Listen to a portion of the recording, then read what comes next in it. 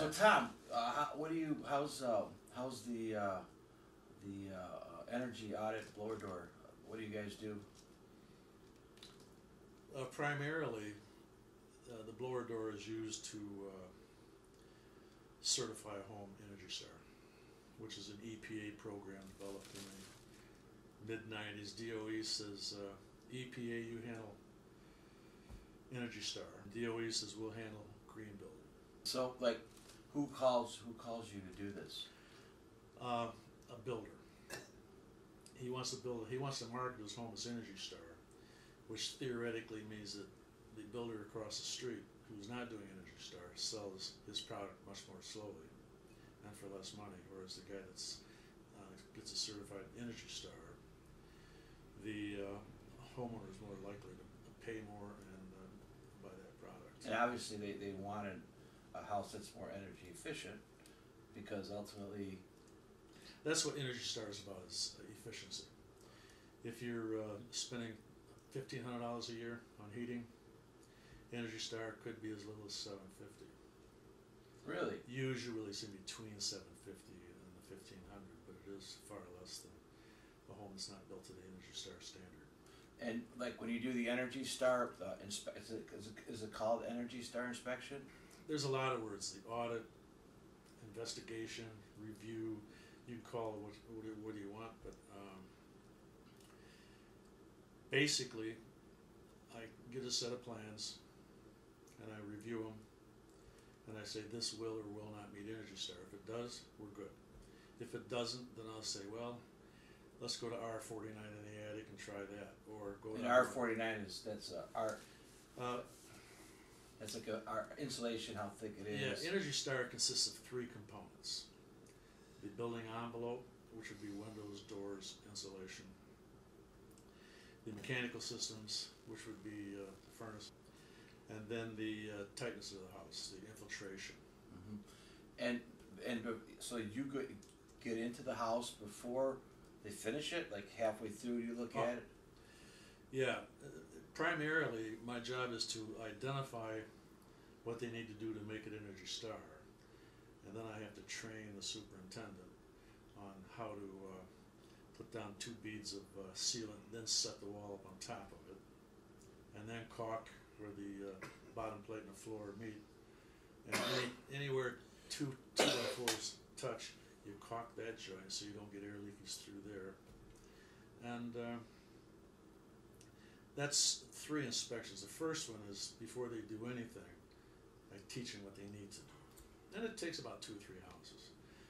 Then they're going to insulate it, and I look at the insulation and the thermal bypass. Thermal bypass is how heat gets around the structure and goes outside. Holes in walls, Yep. Cracks that aren't sealed, outlets outlets that have drywall holes that are too big, Mm-hmm. attic accesses, things like that. Mm-hmm. Can lights, right? Light fixtures that are Big too time. big, Yeah. fireplaces. I see that the insulation isn't too long with bats, or it's cut around the outlets rather than squeezed in behind, because now the insulation comes like that. And if we have a thermal bypass, we do advanced thermal bridge.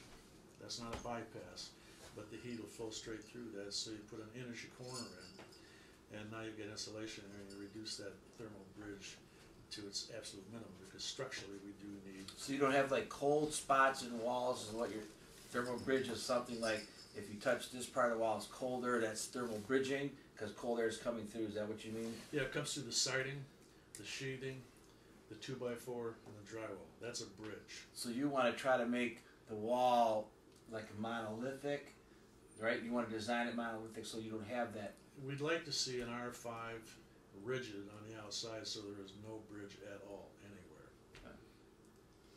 And then once they put the drywall up, then you do your other inspection. Yeah, when the drywall, when we're ready to give Mrs. So-and-so or Mr. So-and-so the keys to the house, then we do the final inspection.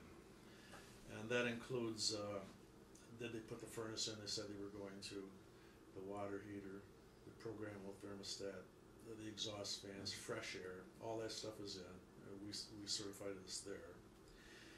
And the last thing we do is is a blower door test.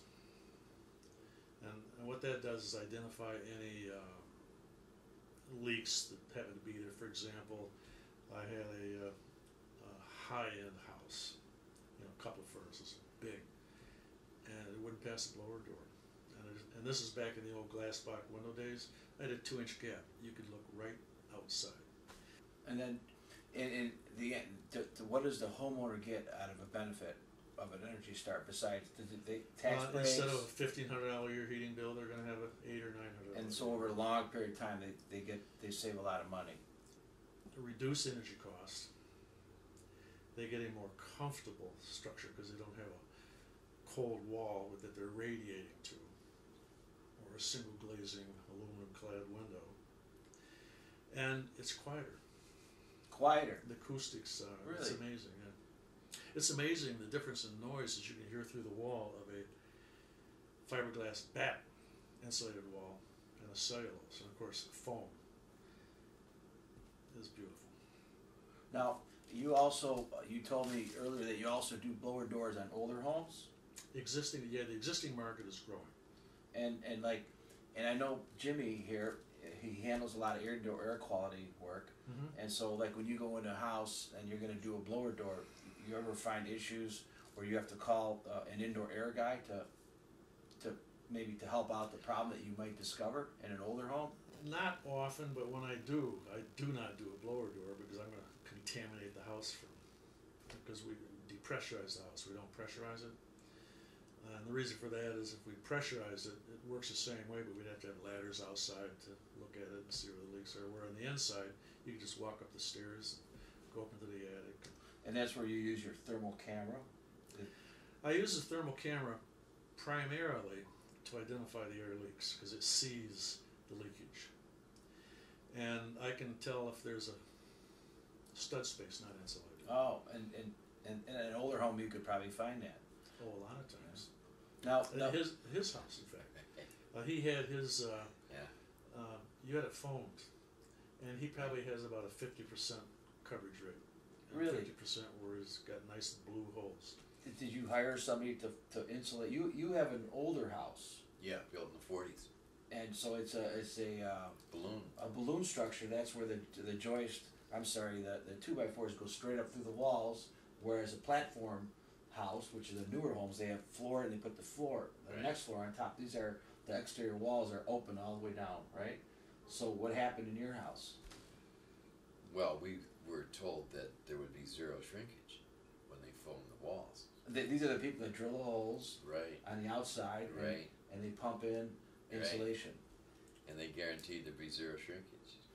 and there was shrinkage. And then I asked Tom to come down and shoot a blower door after the insulation. And it was amazing. You could see it. So how much of it did it shrink, or they just forgot to put it in? I think there was shrinkage. Really? Yeah, that was the trouble.